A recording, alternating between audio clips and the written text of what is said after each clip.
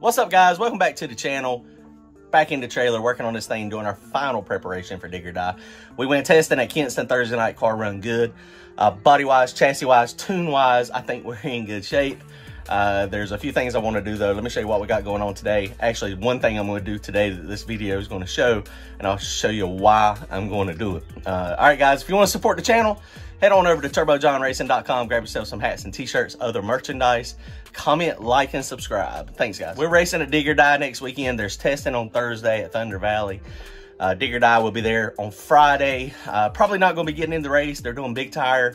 We got some big tires we could throw on it, but I don't know if I want to chance that. Entry fee's pretty high to be able to go test it and me not have any passes on big tires. So here we go, check it out. So one of the things that I've had an issue with this car, and all race cars generally have an issue, but this thing is not sealed up real good with the tin.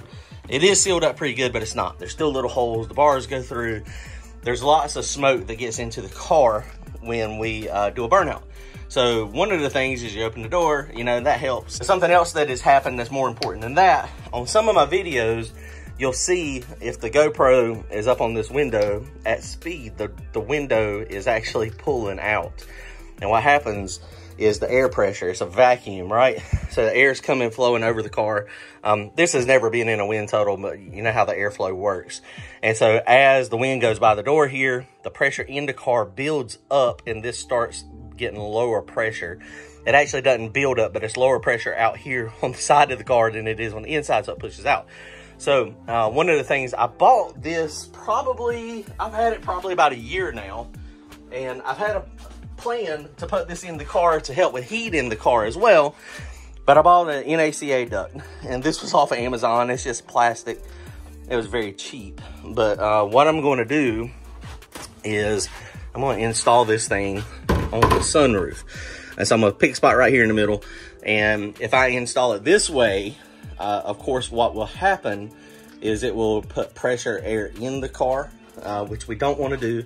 So I'm going to reverse it. So I'm going to go backwards. So it's going to be down in there like this, and basically at speed, and this may be too big, it may not really do exactly what I want it to do. Maybe a smaller one would have more suction. But so basically at speed though, what'll happen is the air rushing over this is going to create a vacuum on these, and it's going to pull it out. And it should keep the door in to make it better, but it should also let the smoke out, help the smoke get out of the car when we're doing a burnout. I think I'm going to install a fan. Let me show you. I've got one of these fans. This is a blower motor out of it's a boat bilge blower motor. 4 inches, this thing moves a lot of air. So I think what I'm gonna do is I'm gonna mount this somewhere in the car. And so that when the car is running, it'll have a tube and a little outlet, or I might just mount it straight and make a hole and just pop it down in the hole in the tin somewhere. Like right there would be a perfect spot. And basically what this will do, this should help suck the smoke out of the car as well. And I got to do it in the back because, you know, we want it to suck there, and it's sucking fresh air from up here. Then it should create a nice airflow in the car, which might help me stay a little bit cooler as well, because it gets hot as all get out in these race cars. So that's what we're going to be working on today. So first thing we got to do is we got to unscrew this, got to take this out. See, some of these bolts are missing, but we got to we get chasing the car, and we're going to unscrew this, take this out, take it home, and then install this. And then once I get this installed, I might not be able to do it in the middle. Oh shoot, I didn't even think about all that. It may be on the side over there. I may have to do it on the side, but that's okay. I don't care. We can do it over right there on that side, because my roll cage is right here. I just saw this, so that's clearly not going to work there. So I'll probably end up having to put it on the side over there, so it'll be a little side vent. But we're going to get this thing installed. If I screw it up and I don't like it, then I can always get me another piece of plexiglass for this. All right, guys. So we just got the sunroof out. I mean, you know, Chase, we could just go without it. I wonder if that would work. No.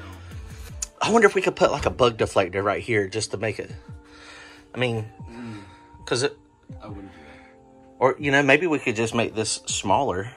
I don't know. I've seen a couple people run with sunroofs up to create suction. But yeah, I guess we can put it in there. We got it all marked up. So all we gotta do now, we gotta go and cut it out. Do a good job cutting it, getting it in place. And you can see something I didn't think of. This thing is in the way, which I guess it could kind of fit like right there. But where we're gonna put it, Chase? Show them where we're gonna put it. We're gonna put it over there in that area.